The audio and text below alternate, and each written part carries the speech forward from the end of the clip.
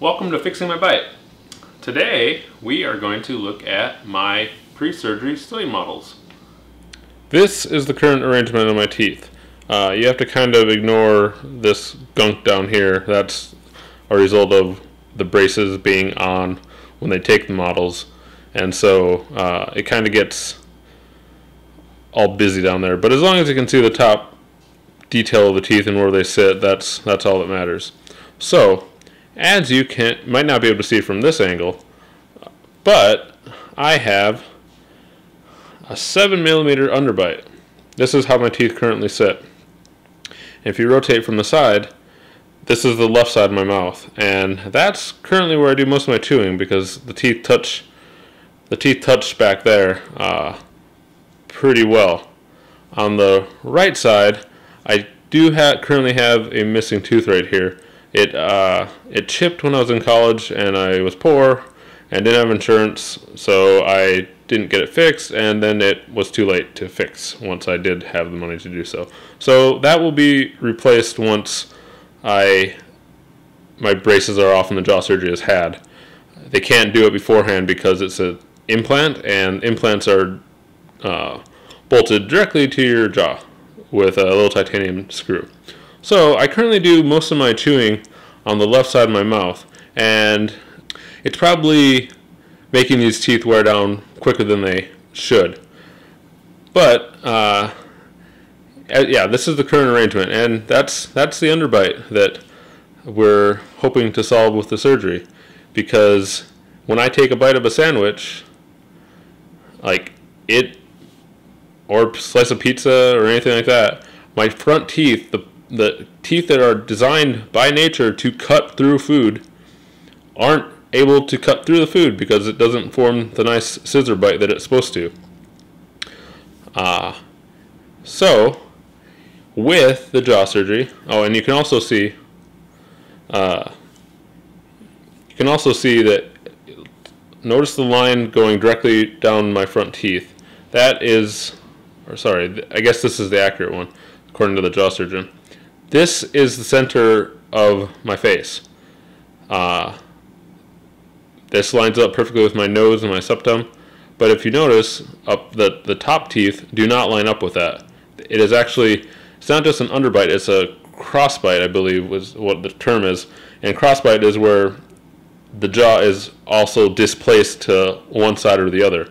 And mine is currently displaced to the right a little bit. So, with proper alignment of the jaw, we can achieve, excuse me while I quick do this, we can achieve a bite that looks like that. As you can see, the front teeth are now slightly over the bottom teeth, as they should be. Anyone with a normal bite, you know that that's how your teeth sit, and that's what cuts food. And so you can see now they come together a little better in the back on the right side, as well as the left side. It's a little misaligned back here, but that will be fixed after the surgery is done. The orthodontist can finish moving these teeth to where they need to be once the jaw surgery has happened. They can't do that right now because they don't know where the final teeth are going to end up, and that's why you typically have to wear braces for another 6 months or so after surgery. Let's take a look at how they do this. Top jaw first. Roll the tapes. Okay.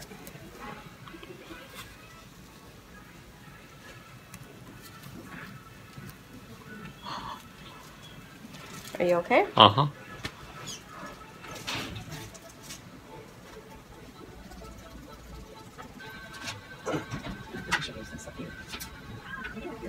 See all that stuff on here?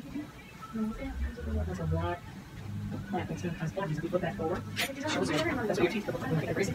Okay, you've got it everywhere. Okay, I'm going to take this out. Now if you remember, it's kind of difficult.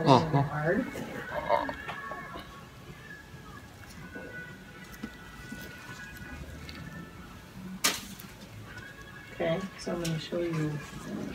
Very good. Gracias.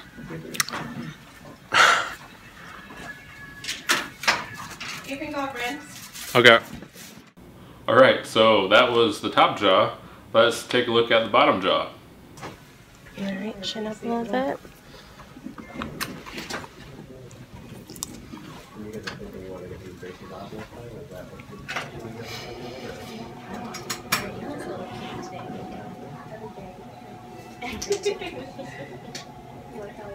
Video diary. Is it actually video?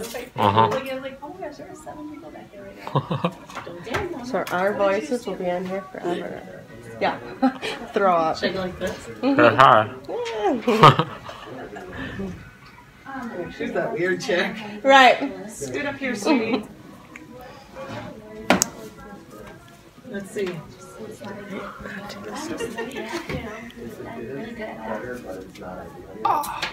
I pull forward just the braces.